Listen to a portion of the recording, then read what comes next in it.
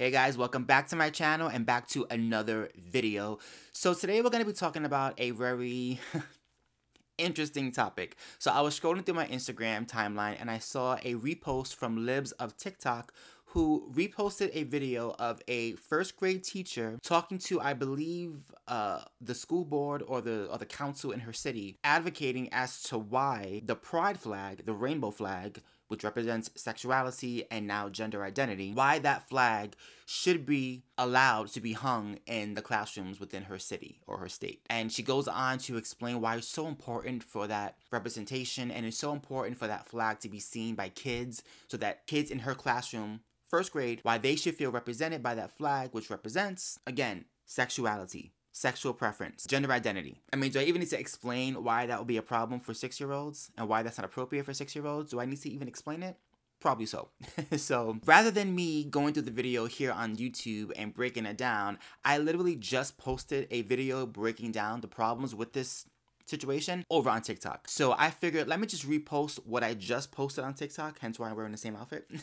Let me repost what I posted on TikTok here on YouTube because it's relevant. And I also know that some of you guys don't have TikTok or don't follow me on TikTok. So this would be relevant for this video in case you haven't seen what I posted over there about an hour ago. So with that said, let's watch this video together, and then after it's done, we can have a more open dialogue and discuss more in depth why this teacher has got it all wrong. So without further ado, let me play this video for you guys that I just posted explaining this situation and why I disagree with it.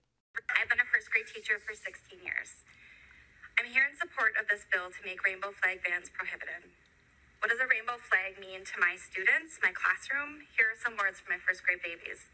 It means my teacher will stand up for me. It looks like the flags at my house, so I feel home. It means we all are here together. So this teacher is trying to advocate for why rainbow flags should be hung within the classroom and why it shouldn't be banned. From her perspective and her baby's perspectives in the 6th grade, which by the way are about 5 and 6-year-olds, that the rainbow flag represents my teacher will stand up for me, it looks like the flags at my house, and we are all here together. Here's the problem with that. That's all nice and dandy, right? But that's not actually what the flag represents. The rainbow flag is supposed to represent sexuality, sexual preference, and now gender identity. It's supposed to be a flag celebrating those things, which is why they call it a pride flag, right? It's supposed to be about your pride. So the fact that she's trying to redefine what the flag means and create this sort of generalized community statement about why that flag is necessary doesn't make any sense to me.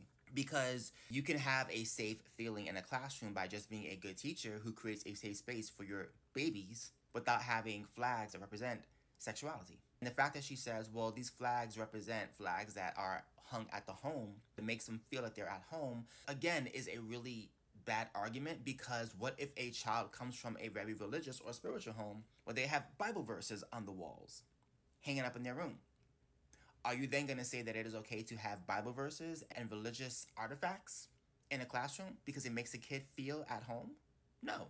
So why are we doing the same when it comes to sexuality? My students feel the importance of windows and mirrors. I want every child, family, and staff member to have a clear visual of inclusion and safety in the community I build. You know how you do that? You just be a good teacher that teaches your students how to read, write, and how to behave in the classroom respectfully between each other. That's how you do that. You don't need a flag to represent sexuality to convey that message. We know students, families, and staff members need to feel safe in order to learn, thrive, and continue to share their talents with us. So you're saying the only way that a student can feel safe in a classroom is if they see a rainbow flag that represents sexuality and gender identity in the classroom, right? So what if a student who is, again, religious says that they need to feel safe in the classroom and the only way to feel safe is if they see the Quran or if they see the Bible somewhere in the classroom? They need that representation in order to feel safe. Are you going to go out of your way to make them feel safe by conveying that spiritual message? Because if the answer is no, then I have to ask the bigger question, why are we accommodating sexuality and sexual preference in a classroom with 6-year-olds in order to make them feel safe? My rainbow flag stands for welcoming spaces, trust, resilience, compassion, joy, collaboration, and community without judgment. Again, you can convey all of those attributes without hanging a flag that represents sexuality. I will always have agency to represent all communities in my classroom. It's important my students see their own and their family's identities in my space. So a kid has to see all of their family's identities in a classroom in order for them to feel safe. I'm sorry, but this sounds like a very disingenuous argument in order to make a bigger point about a political position that you have. These are 6-year-olds who at this point shouldn't even understand what sexuality is because they're 6. So how about we just teach kids to respect each other, to behave in the classroom, and to remind them that the classroom isn't a place for politics. A classroom is a place for students to learn how to write and how to read and how to do math. That's it. My students, especially those whose stories are often left out, must feel represented and important, and it seems absurd that someone could take away that humanity from my students. No, actually, what's absurd is asserting that 6-year-olds need to feel represented by sexualities that they don't have at that age. What's absurd is trying to push that type of agenda onto children who, again, are so impressionable, who will not understand the complexities of sexuality at that age, yet you want flags representing sexualities to be displayed across the classroom. Because maybe some of those kids have very liberal parents who do that. Well, what about the conservative kids who have conservative parents who don't do that? Where is their representation? See, if you can't represent every single different type of child, then you can't pick and choose who gets to feel represented by their family's politics.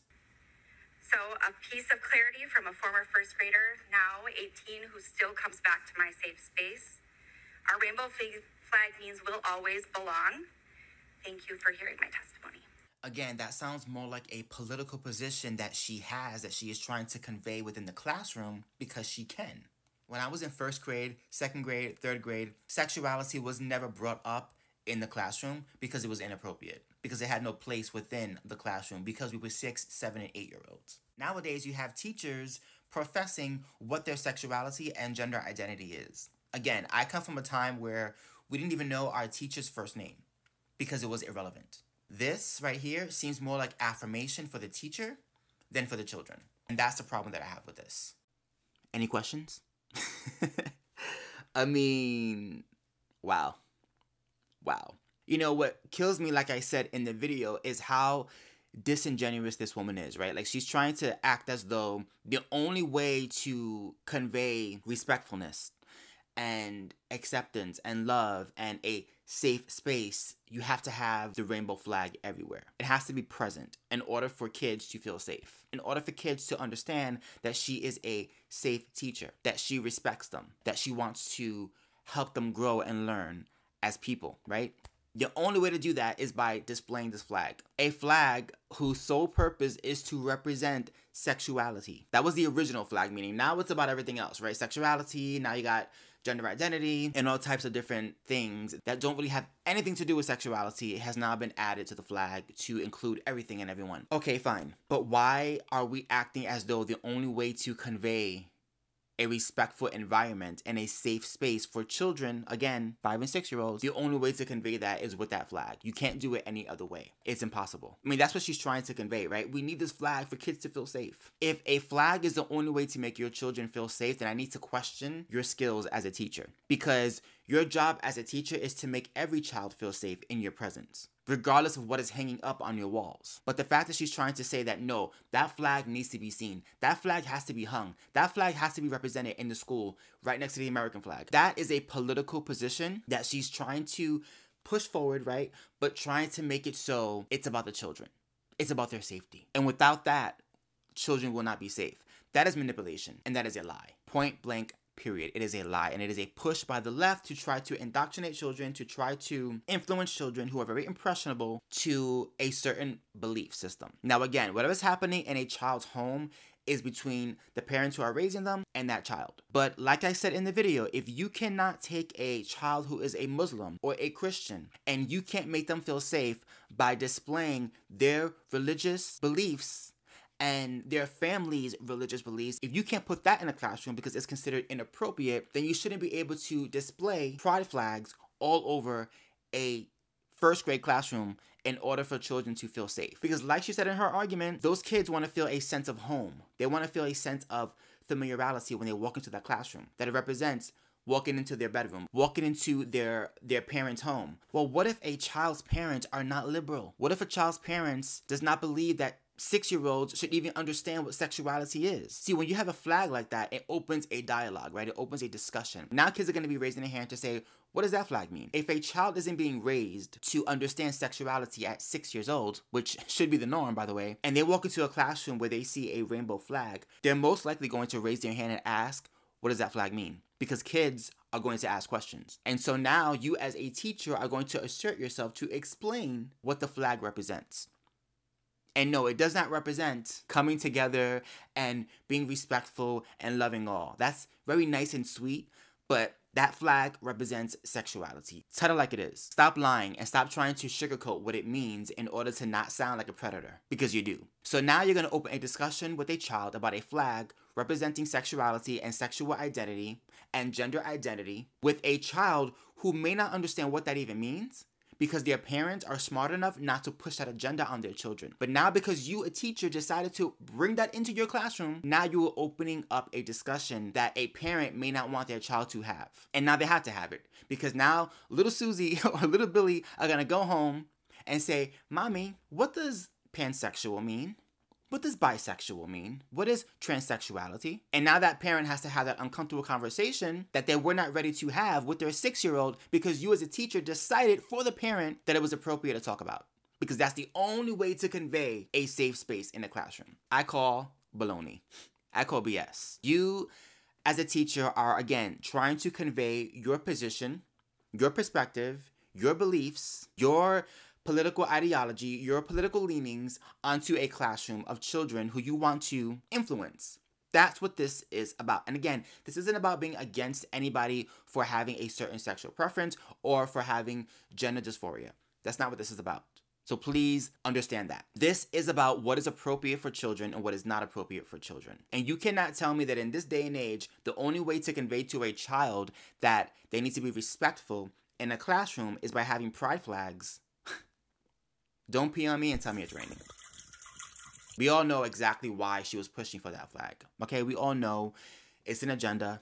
I don't care what anybody says, it is an agenda. And again, I don't know many 6-year-olds who even understand what sexuality is. We're not talking about junior high school. We're not talking about high school. We're talking about babies, as she said, first grade babies, just graduated kindergarten. And now they're walking into a first grade classroom with a teacher who was more than willing to have a discussion about sexuality and sexual preference in order for that child to feel safe, just in case they may have parents who are LGBTQIA. I understand wanting to represent all children's families, but it is literally impossible to do that without excluding other people. So instead of bringing different type of identities within the classroom, how about we just teach kids how to read, write, and do math? How about that? Is that possible?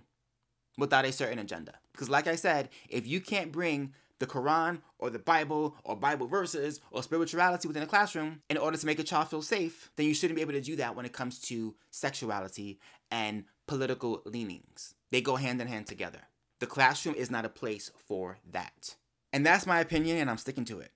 Let me know in the comments down below what you think of this video. Do you agree with the teacher? Or do you think that she is way out of line and needs to be stopped? I vote that. Again, when I was a kid, I didn't even know my teacher's first name. Now we have teachers talking about their sexual identities and their gender identities the first day of class. How did we get here? If you enjoy my content, please do not forget to like, comment, and subscribe. Don't forget to hit my notification bell so you know when I post a brand new video. I am available on all social media platforms under CurlyBoyChuck. Search, find me, and let's connect. Until next time, peace.